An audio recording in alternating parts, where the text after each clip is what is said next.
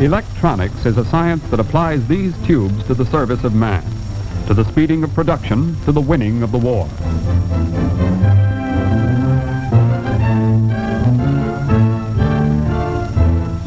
To understand how electronic tubes work, let's take a good look at one of them, one that's representative of its species.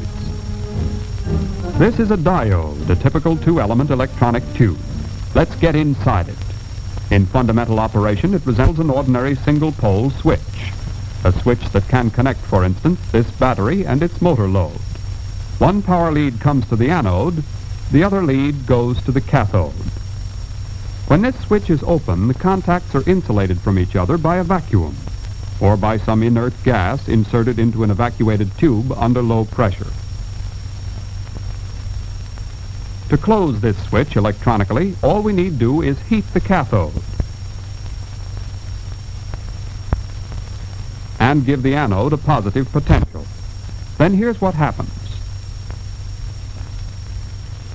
As electrons are emitted from the surface of the heated cathode, being negatively charged, they fly at tremendous speed to the anode. In this way, a current-carrying path is formed, which closes our electronic switch and permits our motor to operate. You'll notice, by the way, that the direction of electron flow is contrary to the orthodox concept of current flow from plus to minus.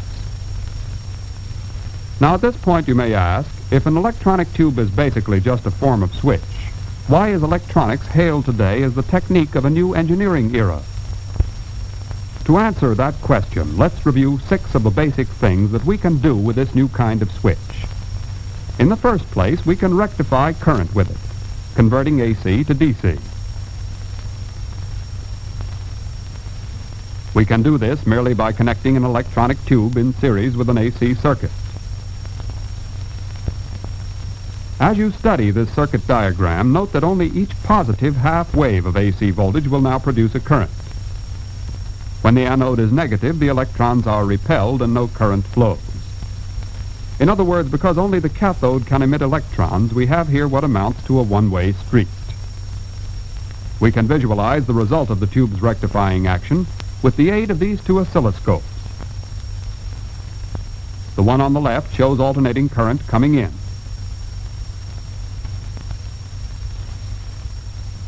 The one on the right shows pulsating direct current going out. The applications of this basic rectifying principle are many and important. Here's one of them, changing AC to DC on the nation's electrified transportation systems. Here's another, rectification for electroplating operations of all kinds, operations possible only with direct current. Still another example, furnishing DC in steel mills for the driving of variable speed motors, such as the one controlling this giant ladle, or the ones driving steel conveyors with such precise control of speeds that danger of buckling and tearing and consequent mill damage is eliminated.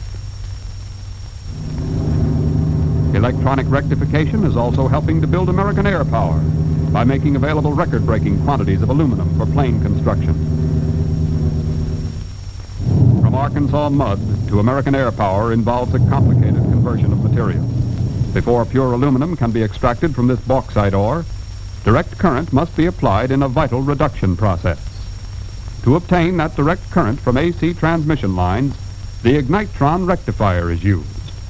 This Westinghouse electronic development changes vast quantities of AC to DC with higher efficiency than any similar type of conversion equipment. Today, it's the main source of current supply for the nation's great aluminum industry, an industry that has achieved a miraculous expansion to meet the demands of a world at war. Magnesium from seawater is another achievement of industry under the stress of war. Ignitrons used in the extraction process speed up the delivering of incendiary and demolition bombs to the centers of Axis production.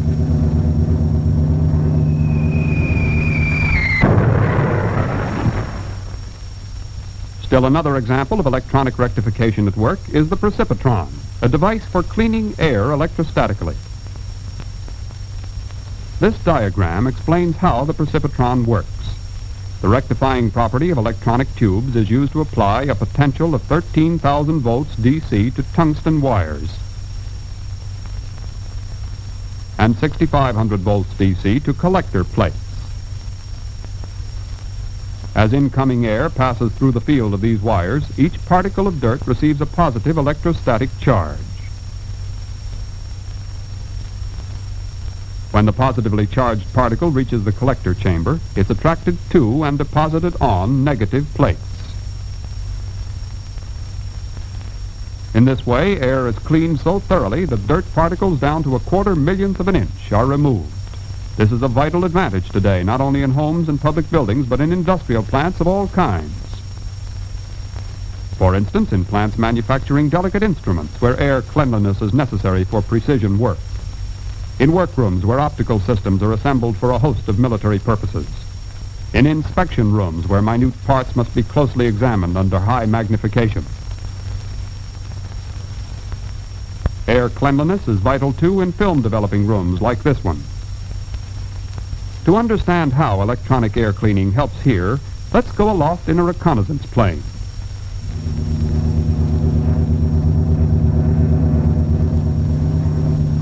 Click. 5,000 feet above the earth, a camera shutter opens and closes. Scores of square miles of enemy territory have been squeezed down into an image on a photographic plate. An image measured in inches instead of miles. On this photograph, a city might be covered by a tip of a finger. A speck of dust could hide a Nazi aerodrome. The rectifying tubes of the precipitron help make sure that dust doesn't sabotage military photography. Now, so far in this film, we've discussed only one of the basic things we can do with the electronic tube. We can use it to rectify. The second basic thing we can do with it is amplify. Here's how. Between the cathode and the anode of the two-element tube, which we diagrammed a while ago, we now place a grid. To this grid, we connect an input of some weak voltage which we wish to amplify, perhaps that of a faint radio signal from halfway around the world. Now let's see what happens. Every time a negative potential is impressed on the grid, even though it be very minute, it has a large effect in reducing the number of the negatively charged electrons which would otherwise keep flying from cathode to anode. Conversely, when the grid is positive, an equally large effect is exerted in increasing the flow of electrons from cathode to anode. The important thing to note here is this. A small amount of power applied at the grid is amplified into a large amount of power in the anode or work circuit. This amplifying property of the three-element electronic tube is put to work in innumerable ways. Westinghouse electronic amplification now helps provide radio and radio telephone contact between airplanes and control stations on the ground, between ships and their communication bases, both afloat and ashore, between individual tanks and their tank force commanders, between firing line and headquarters, between sea-drome lights and night-flying pilots who can turn them on by radio signal. In the field of power engineering, electronic amplification permits the measurement and analysis of minute voltages, stepping them up to the point where they can be seen and interpreted on oscilloscopes. When this giant rotor is completed, its precise dielectric balancing will be made possible by amplifying tubes. Testing of these propellers for vibration fatigue will also be facilitated by electronic amplifying tubes. Up to now, we've considered two of the basic things that the electronic tube can do. It can rectify, it can amplify. A third thing it can do is generate. The term generate in this connection is meant in a general rather than a technical sense. A triode is connected for oscillation in the way shown here. The system then becomes capable of changing direct current into alternating current. Note that what we're doing in this case is amplifying in the usual way and then feeding back to the grid part of the amplified voltage. Continued repetition of this feedback results cumulatively in a strong alternating current. This electronic means of generating alternating current is important because it can produce very high frequencies up to millions of cycles, far beyond the range of ordinary rotating equipment. A familiar application of this is the radio transmitter. This modern transmitting room of Westinghouse station KDKA is a far cry from the pioneering equipment of its famous predecessor. This scene reproduces an historic occasion, the first time a radio transmitter was used for large-scale public entertainment. This is station KDKA of the Westinghouse Electric and Manufacturing Company. We are about to begin the reading of the presidential election returns between Warren G. Harding and James M. Cox. Stand by, please. Here is a new, less familiar application of electronic high-frequency generation. High-frequency heating of 200,000 cycles per second is now used to flow tin as the final step in the electrolytic plating of steel strip. After steel strip comes from its electrolytic tin plating bath, it first passes through a washer, then between hot air drying jets. At this point, the steel strip has a coating of tin that is relatively dull and porous. Next comes a vital step. The strip is raised to the top of the heater unit housing, inside of which is a series of high-frequency coils.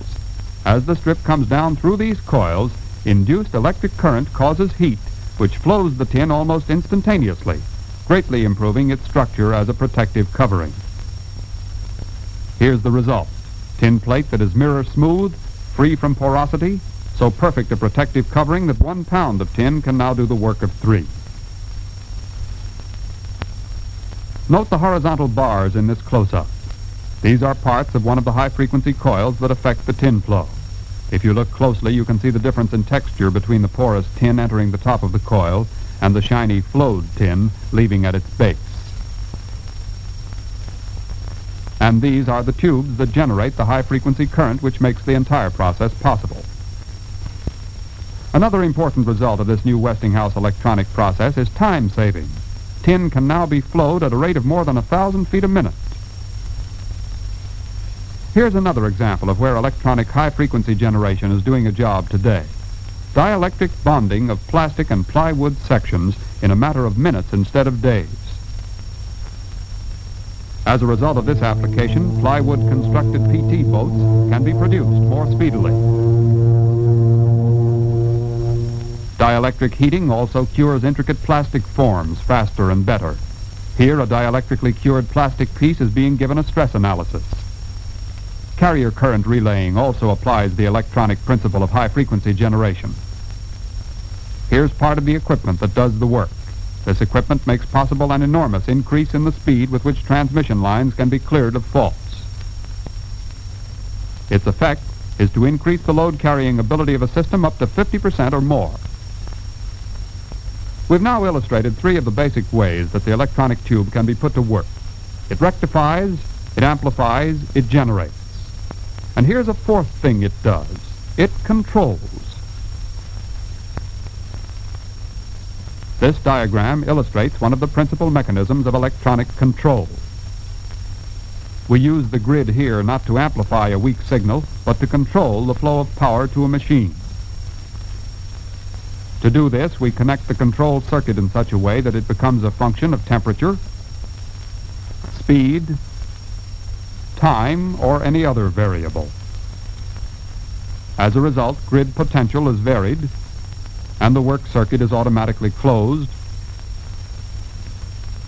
modified, or opened. And we can do all this with split-second timing and incomparable precision. Take, for instance, this electronically controlled spot welder. Without sound, without friction, without flame, electronic control on this equipment makes and breaks contact with split-second timing. Seam welding, too, is electronically controlled. As a result, plane parts today are being literally sewn together with electric current as thread.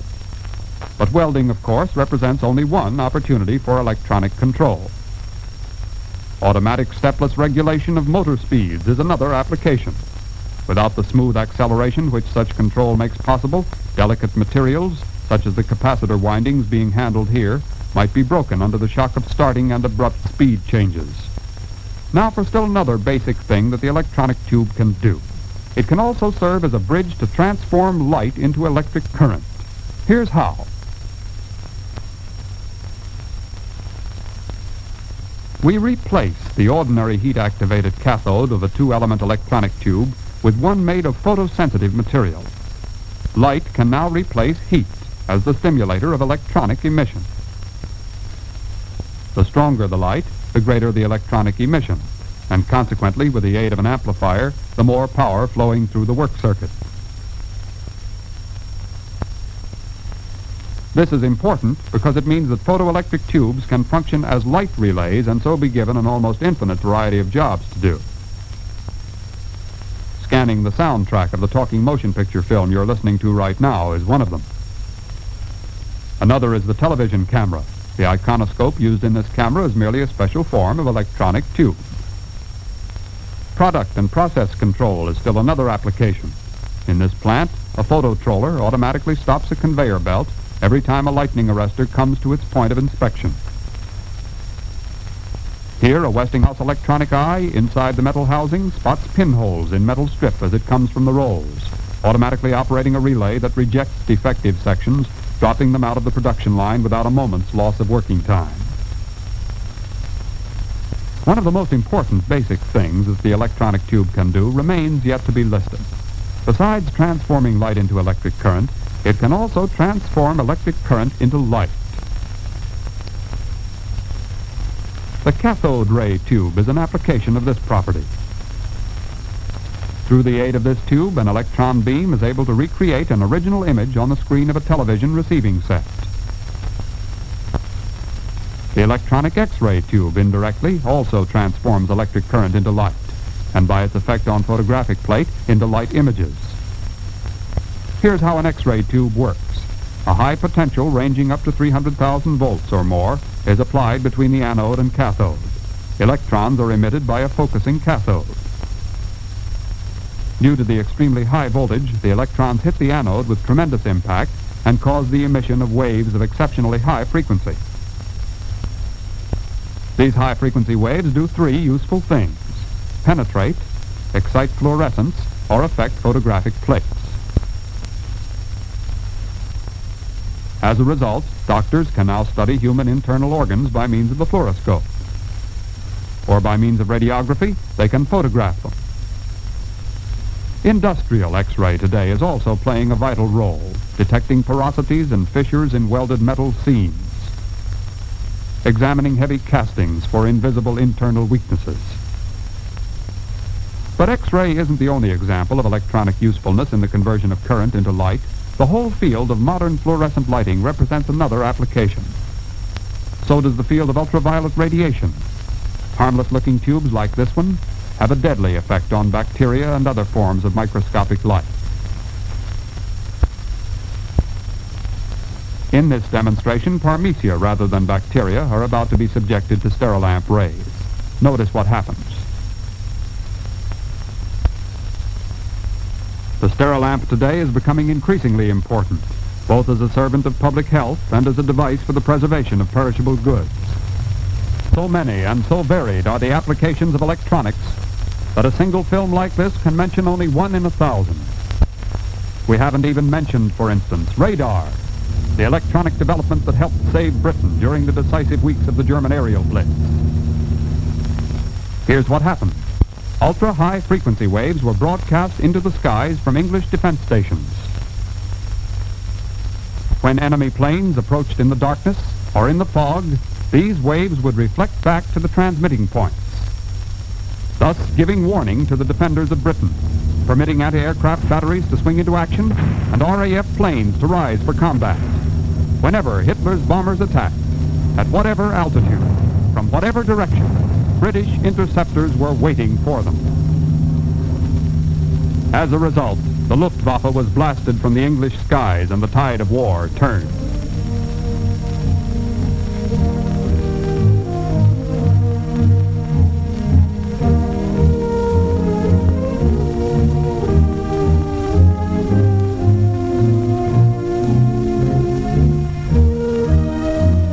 Yes, the electronic tube, in essence, is only a switch.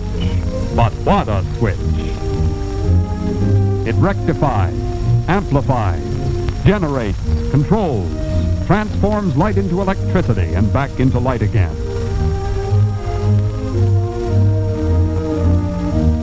These tubes that look so mysterious are essentially simple in operation, incredibly rugged and sure in application.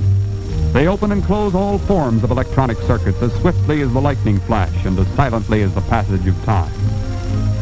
In the world of today, they're helping us to win a war.